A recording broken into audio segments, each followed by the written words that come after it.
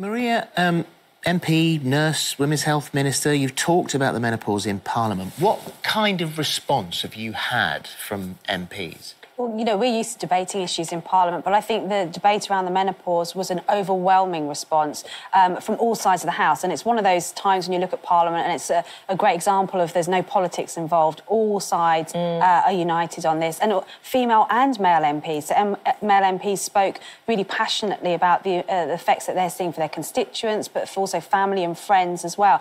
And one of the key things we've realised is that, you know, people across the board, whether it's women themselves or GPs or health professionals, you know, really don't have a great understanding of the menopause. Yeah, why is that? Because, I mean, you're saying that, you know, there's all these people there that they all feel, you know, connected to this in some way, whether they're male or female. And yet it's only very, very recently that they've sort of sat up and paid attention to something that affects 50% of the nation. Well, we're doing the first ever women's health strategy for England at the moment, and we had over 100,000 responses to that. And overwhelmingly, whether it's the menopause, but earlier on in life, whether it's fertility issues, dealing with endometriosis, when you're older, you know, dealing with osteoporosis, women generally don't feel listened to because they're told it's a natural part of ageing, you know, giving birth is a natural process, so, you know, why are you complaining if you're in pain or you're concerned? So for too often, women have, their health problems have been dismissed as just something that women go through. And actually, there are ways, such as Louise explains, around HRT,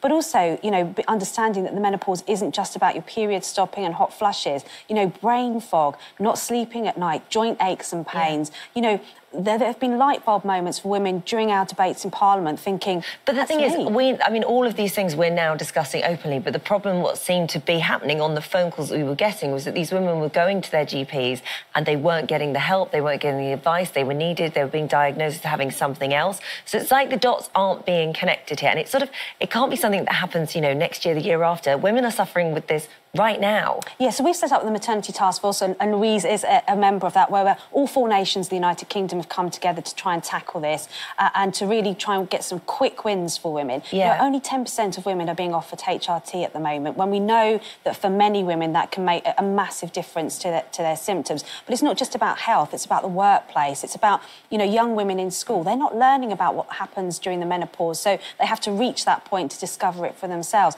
So it's really about joining all the dots together and making changes happen now. You can see, obviously, as you say, cross-party agreement, people working together, men working together, women working together, everybody understanding, looking at members of their families and their constituents, all of that really noble and great.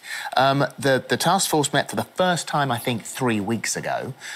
So it's extraordinary that this has been happening forever, but 3 weeks ago, OK, so that's a step forward. How long until there is something tangible and solid on the ground? Well, some of the work we're doing already is around getting access to HRT and sending that message out that women should be offered HRT when they're coming forward with the sorts of symptoms that we've described, but also around the cost of HRT. So it's already in NICE guidelines that if women have been on HRT for 3 months and are stable and it's clinically safe to do so, that they can get 12 months' worth of HRT and try and reduce that kind of repeat prescription issue. But we are also working on some real practical steps to help GPs and pharmacists to be able to dispense that really easily. So we are hoping that there'll be real progress on that fairly soon. What, for you, what's the most important thing they could do? If they could work on one thing right now to change, what would it be? I think the most important thing is about shared decision-making, and it's about women being allowed a choice and women to be listened to. And actually, it's not about the percentage of women on HRT, it's about 100% of women who want their hormones back should be able to have them because we know there are more benefits than risks. Do you think you'll look back on this task force and this moment and that first meeting 3 weeks ago and think that's when it started to change? That's when we started to understand. I think things have been changing gradually, but isn't it amazing that the government are listening? You know, people at power are listening, and so I really feel like if we can't get it right, then we're never going to get it right. So this is an amazing opportunity, you know, to have Maria and Carolyn behind this. And Carolyn said at the meeting, didn't she, this has to be a meeting where we don't just talk, we want change. Well, that sounds good. And that's what we need. So, yeah, hopefully. Thank you. Thanks for your time. We'll see you in a bit.